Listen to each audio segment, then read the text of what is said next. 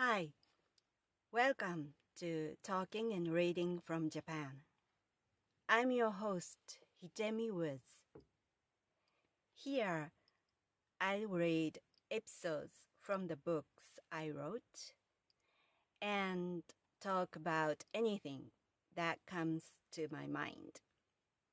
I hope you enjoy with me.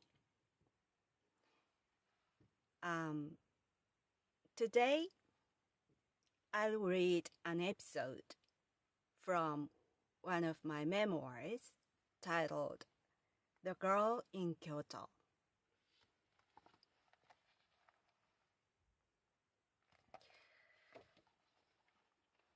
Today's episode is called High Stakes. This is about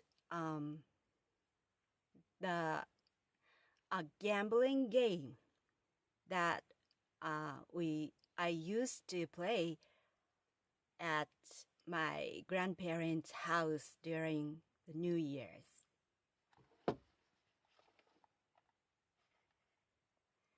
High stakes. This incident happened one New Year's at the end of the card game called Kabu, in which my uncle acted as dealer for the yearly family casino at my grandparents' house.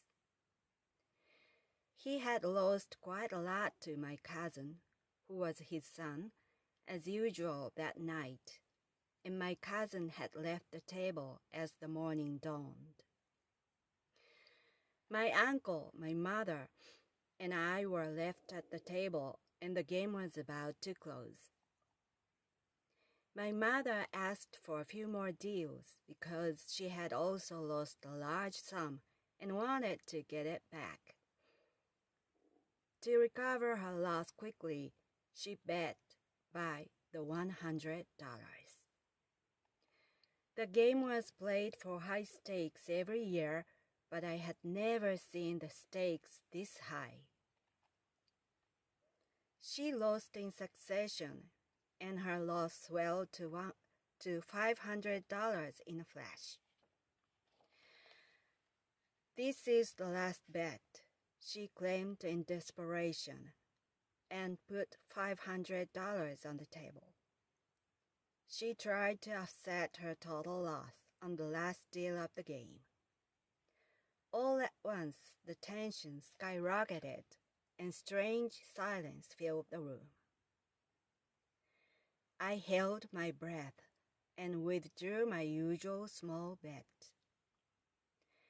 The cards were dealt tensely, and my mother and my uncle showed their hands of fate. Both hands were ridiculously bad, but my mother's was even worse. She lost $1,000. Burying her head in her hands, she repeatedly uttered, "It can't be true." I saw tears in her widely opened bloodshot eyes. Then she repeated, "Oh my, in a faint voice for 10 times, and staggered away. I clearly remember her state of stupor. A couple of days later, back in her home, I enticed her into playing Kabu with me since I learned how poorly she played it, and I knew I would win. I used to receive cash as a New Year's gift from my relatives during New Year's, and it would amount to $1,000. I dangled it in front of her and said that it would be her chance to get back her loss. She took it, and we played for $1,000. As I had thought, she lost another $1,000 to me. She said she couldn't pay, and I offered her the installment plan. I got $100 more to my monthly allowance of $30 for the next 10 months. That was the richest year in my early teens. Many years later, she failed in real estate investment and lost most of her family fortune that had been inherited for generations. The amount she lost that time was well over $1 million. And that was the money I was supposed to inherit. That was today's episode.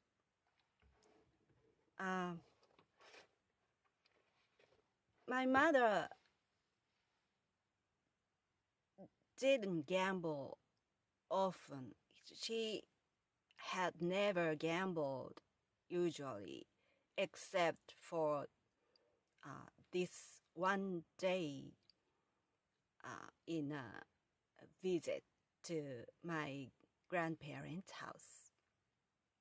It's a special occasion for a New Year's visit. It's an annual tradition for my family. And when we visited my grandparents' house in New Year's,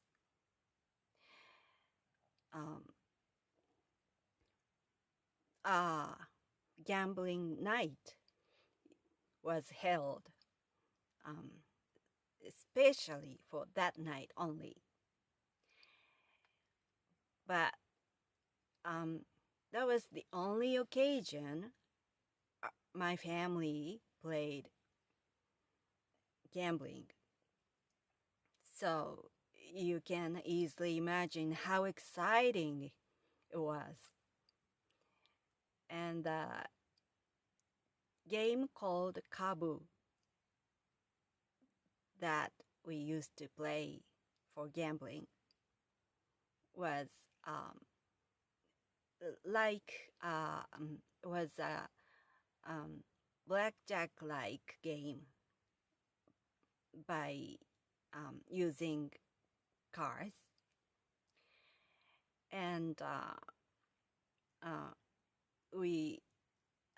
it started small amount, a small bet, but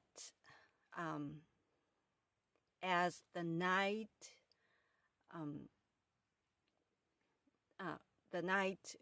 grew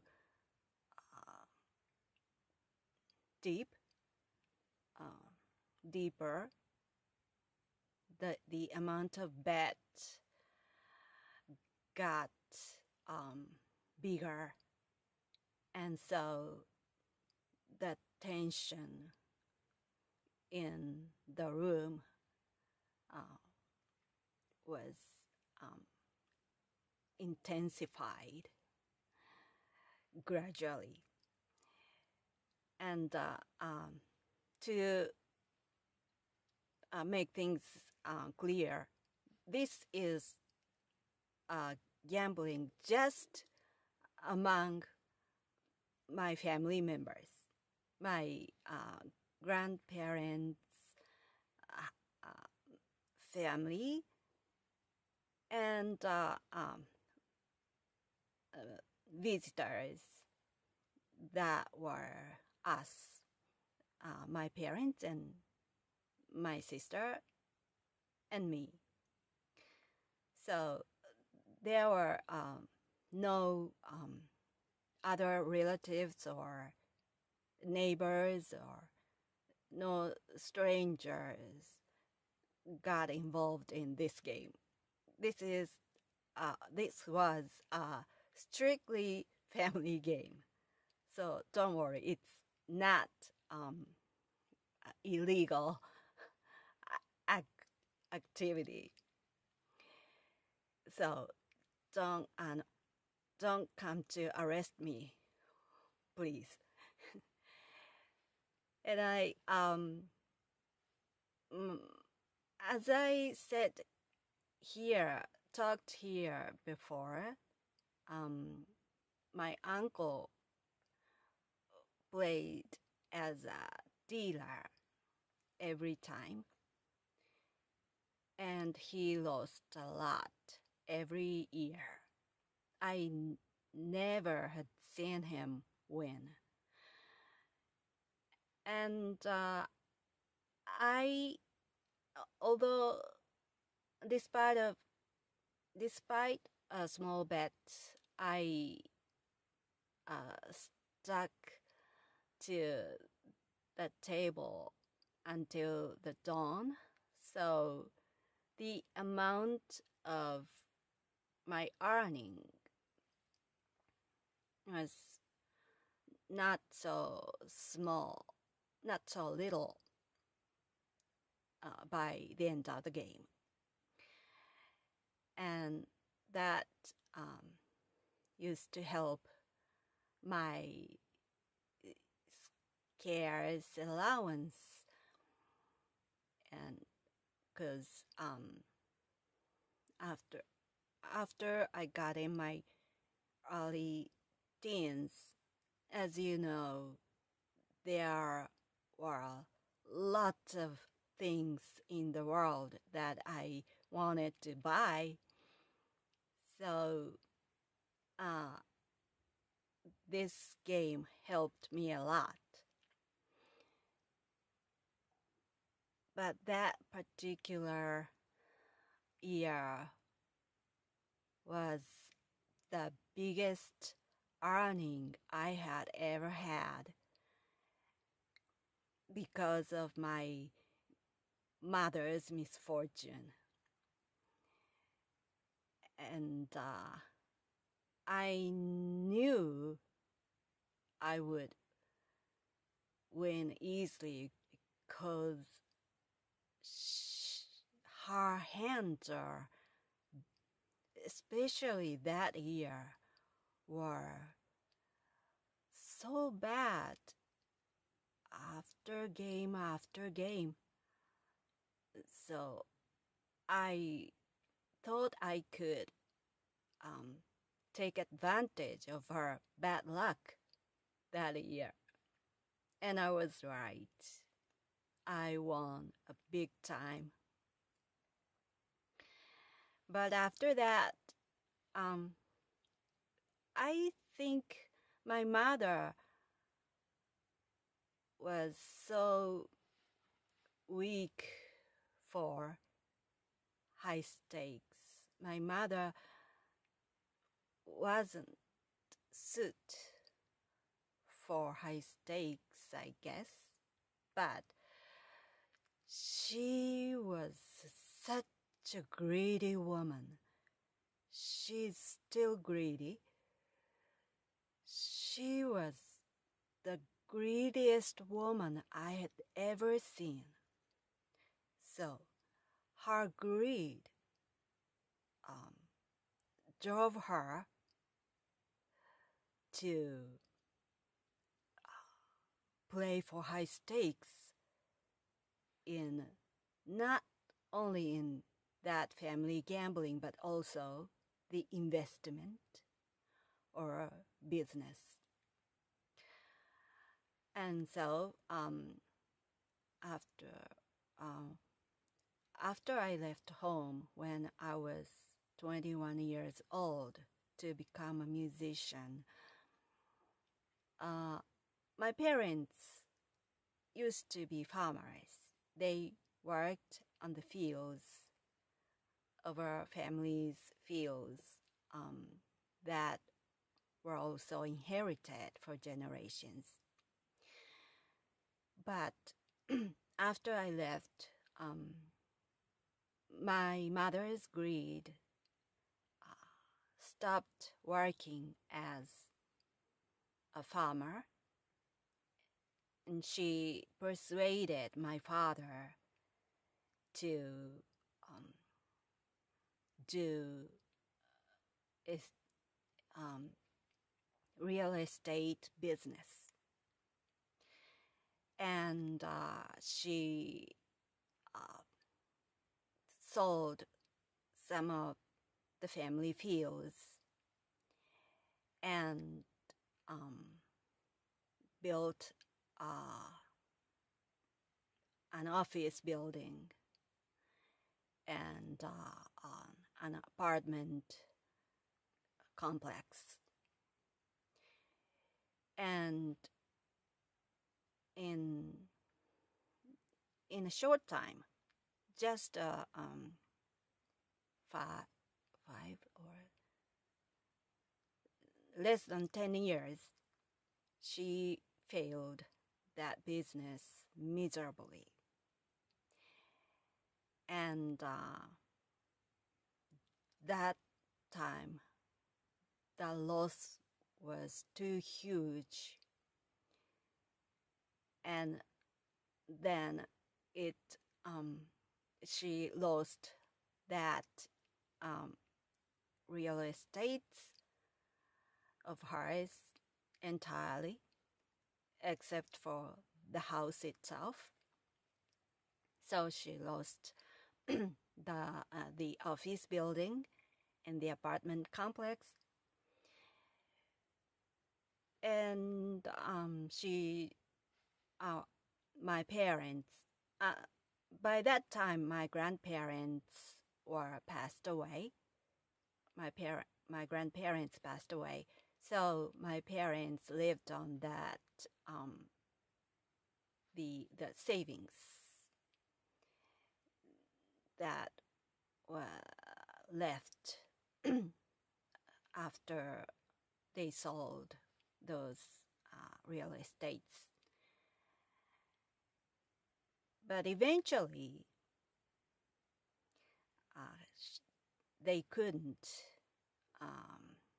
afford to maintain their house itself and the land where the house stood because the high taxation and the maintenance fee. So eventually they sold everything, the house and the land that was our family's inheritance for almost 1,000 years. They sold it. So, although I won a big time that particular year with the gambling card game from my mother, I took a big amount of money from my mother. I also lost my inheritance money because before I was able to inherit the fortune, they nullified. They lost everything. But and now I also lost contact with them. I don't know how my parents are doing now because they cut me off. But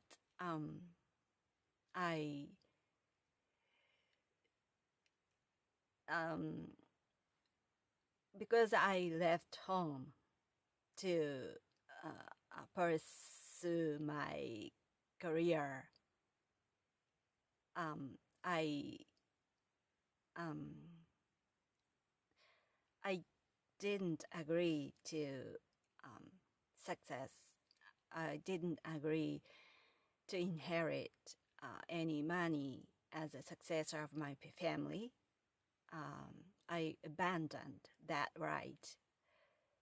So I didn't expect that I could inherit anything from my family because I withdrew everything by leaving my house. Leaving my house meant I threw away every right to inherit anything. So it wasn't a big shock to me when I heard that they sold the house or land and lost everything, because I had already given up to be a successor of the family. But just I thought it's the place they sold was where my family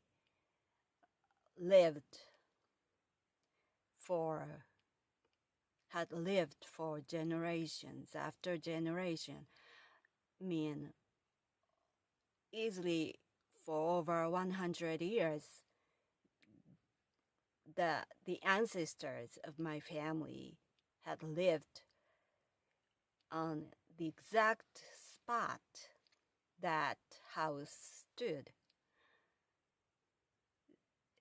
So to me it was like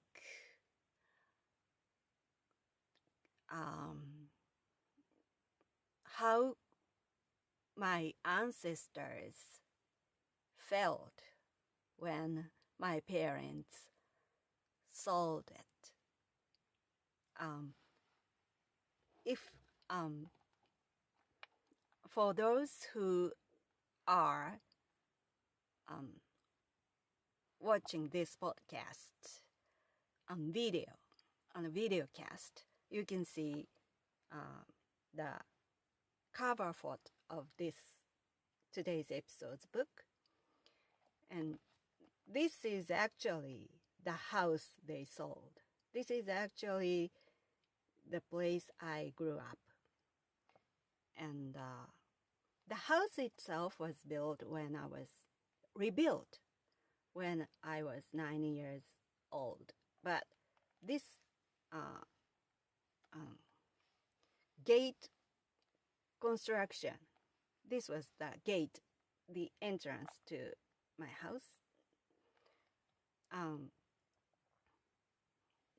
This gate stood like this well over 100 years,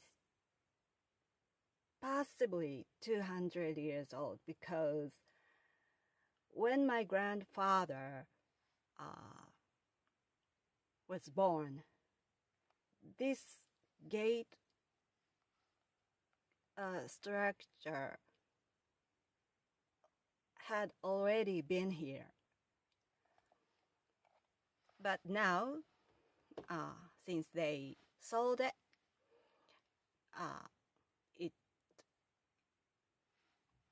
the house and the gate, everything was demolished. And I don't know what it looks like now. It's someone else's property.